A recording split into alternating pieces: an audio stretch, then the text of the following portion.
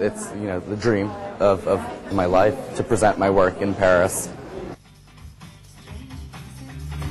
25-year-old Zac Posen has gained a following in Hollywood and among fashionistas by exploring shape in his designs and collections. And he is extraordinary.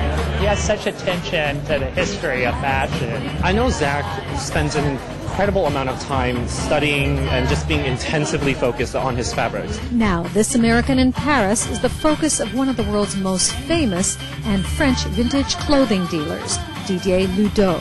Enamored with Zac's designs, Ludo has dedicated all of the windows in his Palais Royal boutique to Zac's collections. I fall in love with his work because the fabric were very interesting and the cut. And what fabric does this young star choose to stretch his imagination when designing? With Lycra, you have the ability, for function, for movement, for support, seduction. Life without Lycra, says Zac, would be stiff.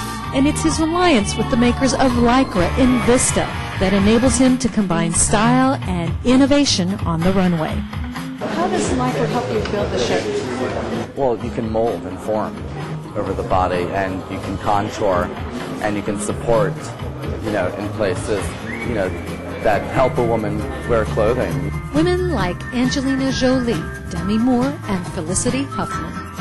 What do you think the relationship is between Hollywood and Zac? I think because he is young, then it's very interesting for actresses to have a young designer, and he knows what is glamorous and what it is very good for the body and the fabric. But not just the bodies on the silver screen. I actually am 4 months pregnant, so I'm able to wear one of our collection dresses. And model mom-to-be, Zac's sister Alexandra, wears a dress from her baby brother's 2006 fall collection. It's this creativity with fabrics like Lycra, says Glenda Bailey, editor-in-chief of Harper's Bazaar, that makes Zac a true craftsman. It's really the designer's imagination which takes that fabric and makes it live. Because let's face it, fashion is all about wearing something, and to wear something and for it to move and for it to be beautiful. That is what fashion is all about. For this American in Paris, having his designs dress the windows of one of the most quintessentially Parisian sights is what fashion is all about. The biggest honor in the world. This is Kathleen DeMoshi reporting.